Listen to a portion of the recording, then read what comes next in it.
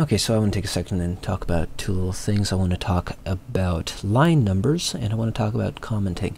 Let's talk about line numbers first. So line numbers are extremely useful when we're getting little problems out of our application.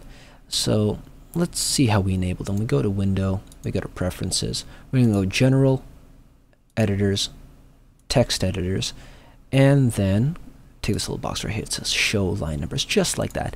And look at that, our line numbers appeared just like that. Now, say we have a problem and we don't know what it is, and this is something I do all often. I hit play, okay, proceed, so we get an error. But we know what the error is. I forgot a semicolon at the end of the statement. Statements need a semicolon at the end. But say I didn't notice that, and I didn't notice that it was on line number 10. Right here, Java tells me my program is in helloworld.java. That's this class right here that we made earlier, and it's on line number 10. So I can go here. I'm like, oh, I see what happened here, and I can fix it. It even tells me if I hover over this, syntax error, insert semicolon to complete statement.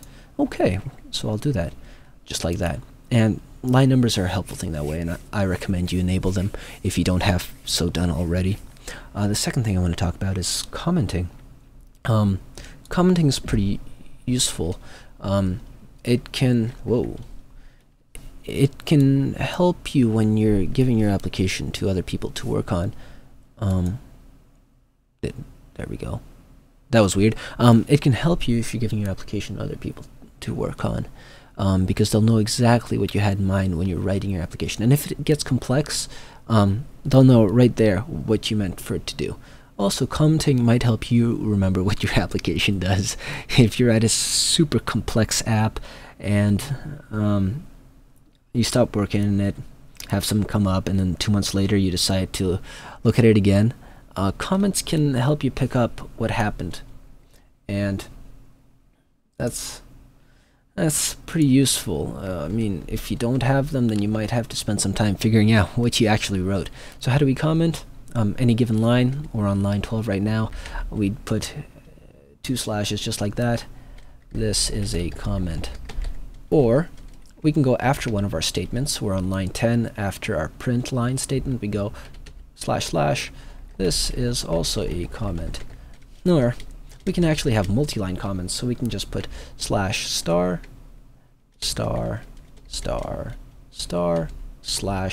and everything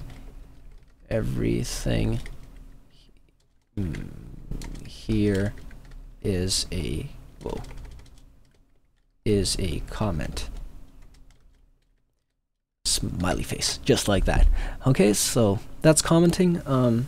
Probably don't have to worry about it for simple code like this, but whenever you get to complex coding, I urge you to consider commenting.